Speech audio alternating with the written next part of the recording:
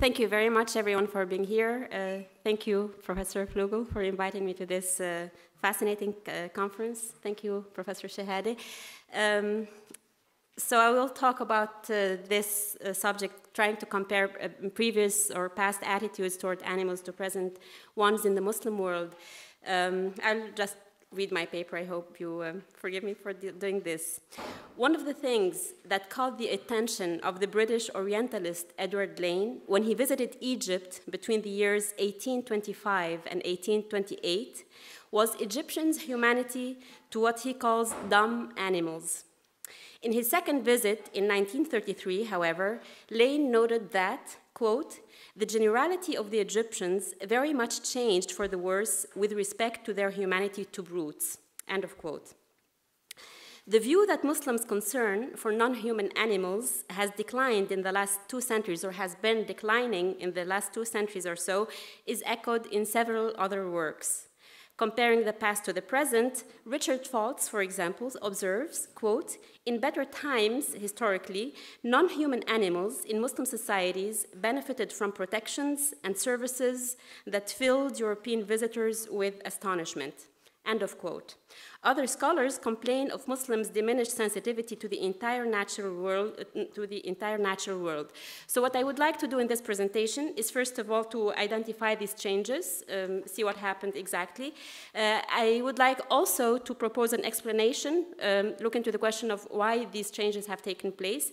And finally, I will consider whether the present course is reversible. So I start with the first part, the signs of this decline.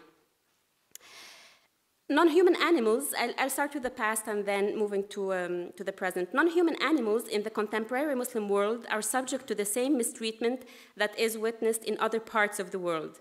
Factory farming and zoos are now part of the landscape in many Islamic cities.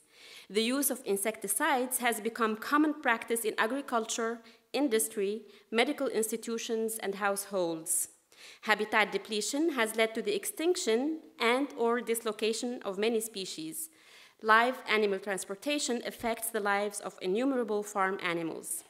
Biomedical research may not be a major issue in the Muslim world, but experimenting on non-human animals is not unknown.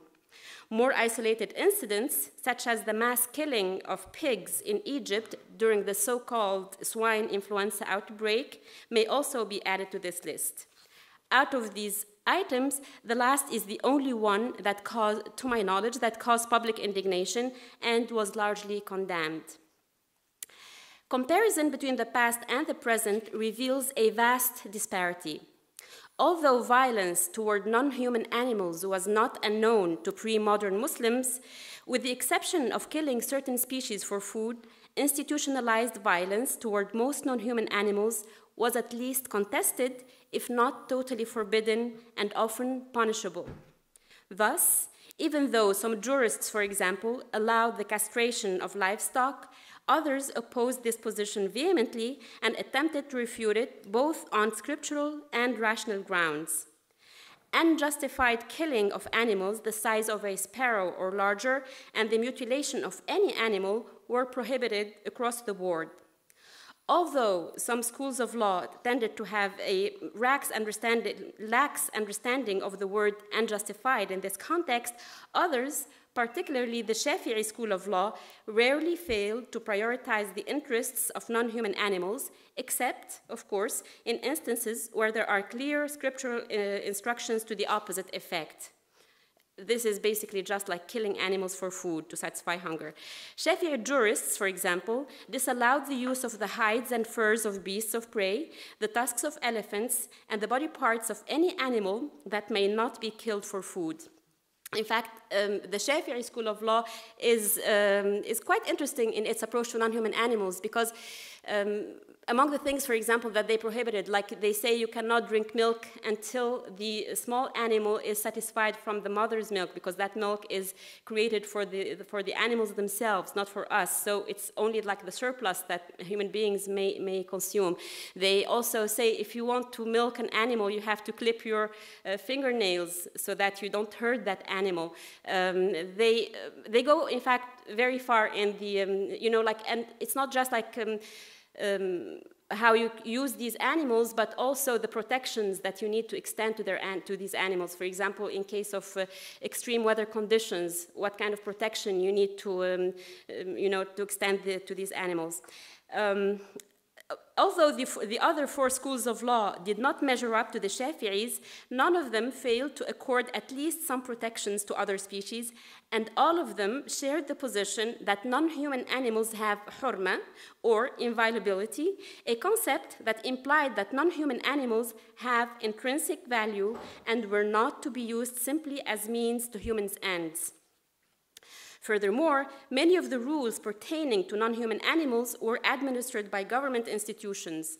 For example, one of the responsibilities of the muhtasib, a government official charged with the supervision of public order, was to make sure that animals of burden were not overloaded or mistreated.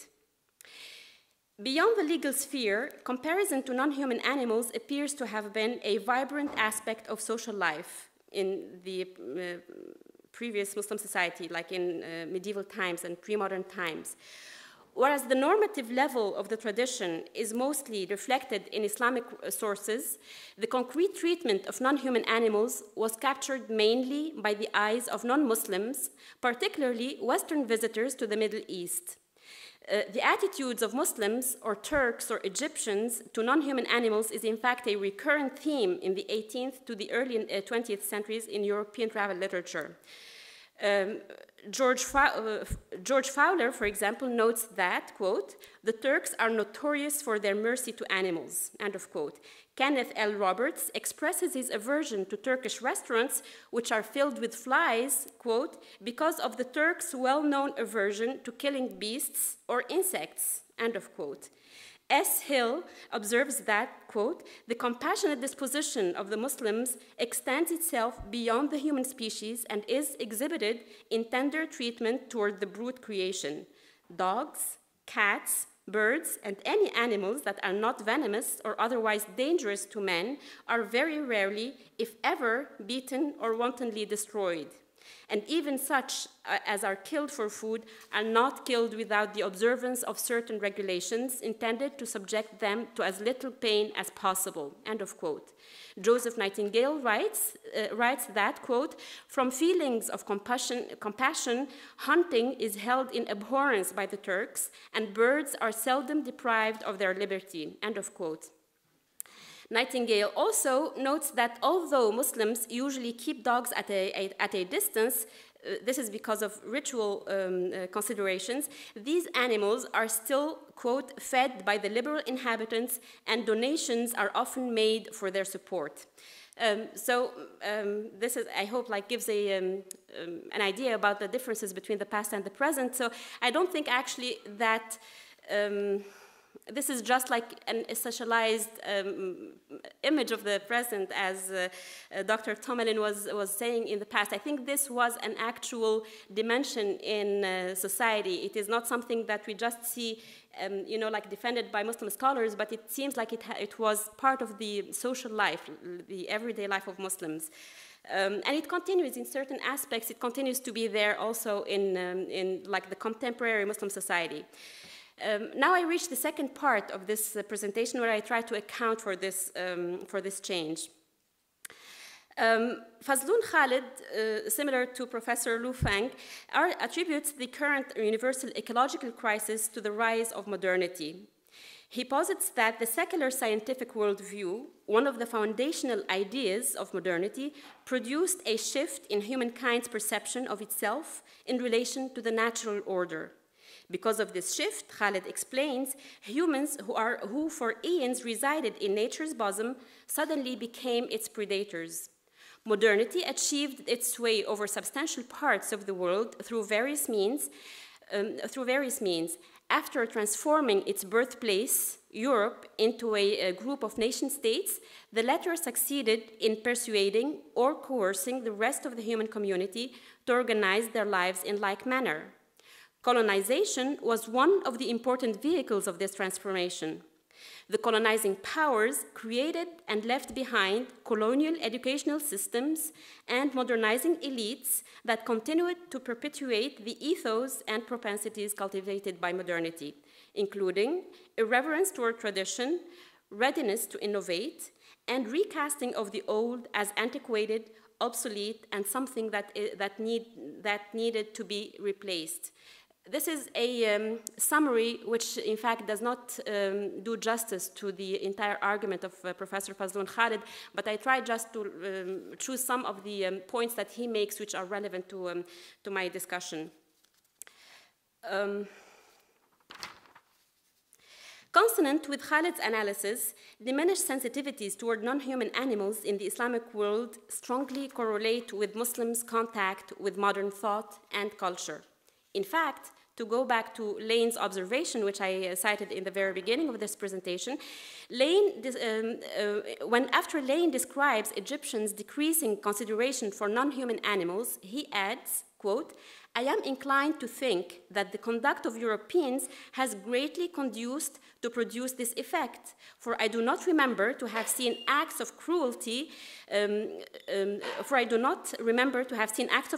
to dumb animals, except in places where Franks either reside or are frequent visitors," end of quote. In addition to this possible influence at the concrete level, contact with aspects of modern thought produced far-reaching changes, including changes in the Islamic worldview.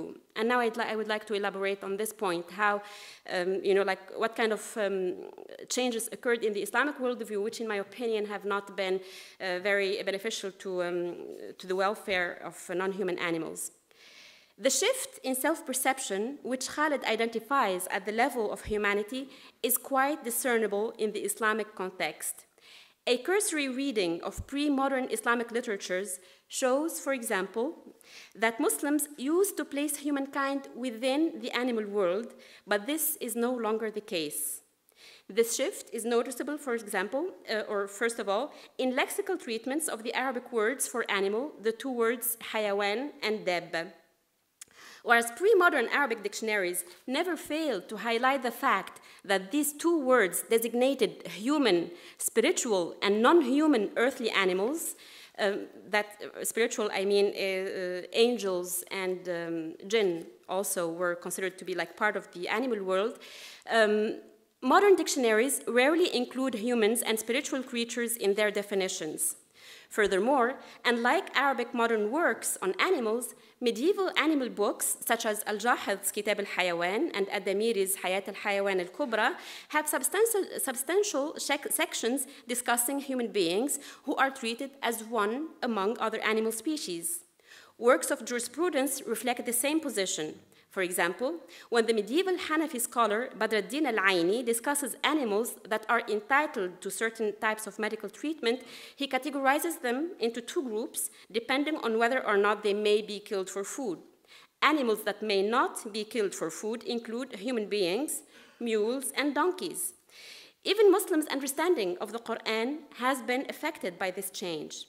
For example, in his commentary on the Quranic verse, quote, "There is no animal in the earth save that God provides for it," end of quote, the early exegete Ad-Dhahhak interprets the word animal in this verse as, quote, "a reference to all animals, including human beings." Whereas the modern exegete At-Tahir ibn Ashur says about the same verse, "The word animal designates any creature that moves on earth with the exception of the human being," end of quote. Humans, therefore, are no longer situated within the animal world, which indicates that, that non-human animals are now relegated to a lower status. The kinship between humans and other animals was not only emphasized in medieval Islamic literatures, occasionally it was also presented as a foundation for moral consideration. Medieval biographical works report, for example, that when the scholar Rukn ad-Din ibn al-Qawba saw someone beating or hurting a dog, he reprimanded that person saying, "Why do you do this? Don't you have animalhood in common with this dog? أما هو شريكك في الحيوانية?" This statement indicates that Ibn al-Qawba first saw nothing offensive in establishing kinship between humans and dogs, and second, that from his perspective, this kinship entitles the dog to good treatment. Furthermore, since this anecdote is cited to illustrate Ibn al-Qawba''s piety and good character, it suggests that his biographers share this position. It suggests also that their larger audience probably subscribe to the same position, since these biographers do not anticipate objection from them. This, of course, is not to suggest that medieval Islamic society perceived no difference of status between human beings and other animals. According to medieval texts, humans were indeed assigned a higher status, but the perceived difference appears to have been generally one of degree rather than of essence. Besides, for the most part, Muslim scholars did not necessarily see a correlation between superiority of status and entitlement to use other animals for humans' interests. Thus, even the permissibility to kill animals for food is more often given a theocentric rather than anthropocentric justification. In other words, humans are permitted to kill certain animals for food because God made such act permissible, not because human beings are better or deserve, to kill, or that any other animals deserve to be killed for the better species.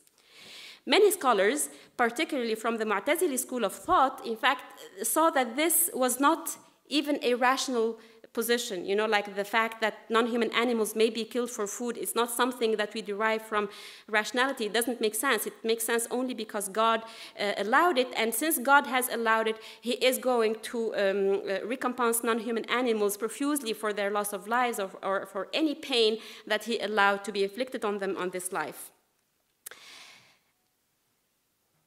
The shift in self-perception is also discernible in the newly developed notion of vicegerency or stewardship, which has become the foundation of modern Islamic the modern Islamic ecological worldview.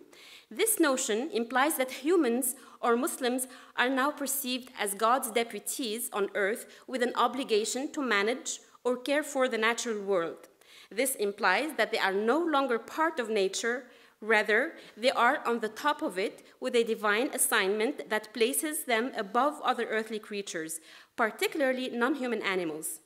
Advocates of this notion, it is true, almost never fail to emphasize the accountability dimension which accompanies this supposed divine appointment. This emphasis notwithstanding, the simultaneous appearance of this notion and the unprecedented decline in Muslims' attitudes to the natural environment, including non-human animals, do not seem to be a mere coincidence. This shift in self-perception has tangible consequences. In the same way that kinship between humans and other animals seemed to serve as a basis for moral consideration in medieval times, absence thereof has facilitated the dismissal of non-human animals' interests in the present day. To illustrate this point, I will compare the positions of two Shafi'i scholars from different periods. As noted earlier, members of the Shafi'i school of law generally disallow the killing of non-human animals unless a scriptural instruction made such act permissible. Since Islamic dietary laws do not allow the consumption of the flesh of donkeys or of animals of prey, the medieval Shafi'i scholar Muhyiddin ibn Sharaf al-Nawawi says, quote, "Our school does not allow the killing of an animal, the flesh of which is not consumable. An old donkey or a mule with a broken leg may not be killed, even if one intends to make use of their hides or to use their flesh as a bait to catch eagles and hawks." In diametrical opposition to this view, the modern Shafi'i scholar Atiya Saqr does not oppose the killing of an old donkey or an animal whose flesh is inedible. The only condition he imposes on this is that good use be made of the killed animal, for example, by benefiting from its hide or feeding its flesh to zoo animals.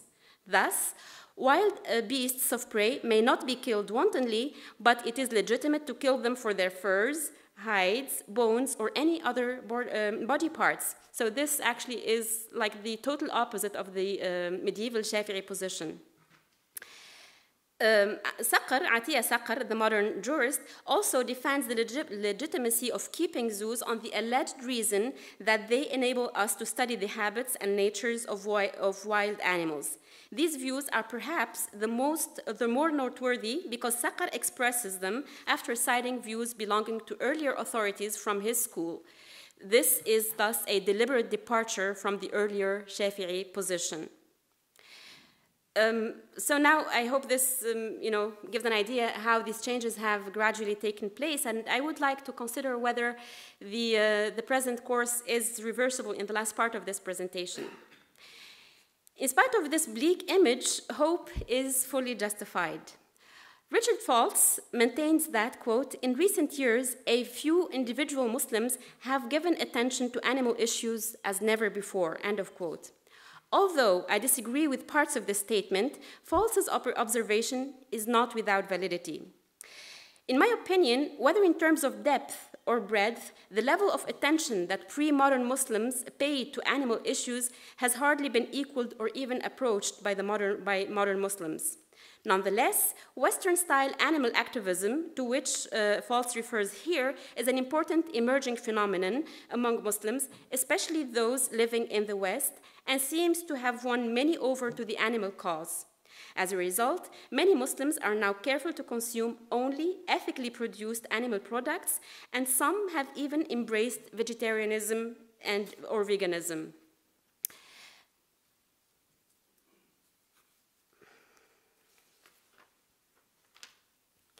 This development shows that, in fact, aspects of modernity may be useful to the animal cause. This type of activism, however, has a very limited scope and is unlikely to produce significant changes in the entire Muslim world, at least not in the near future. In my opinion, more significant results may be obtained, first, through reform in education, and second, by engaging religious scholars in deeper discussions about non-human animals. So now I will elaborate on these 2 points. One of the immediate causes for Muslims' diminished sensitivities toward non-human animals is lack of information. Like other citizens of the world, most Muslims seem to be unaware of the life conditions and types of mistreatment inflicted on many non-human animals, especially in farm factories and research institutions.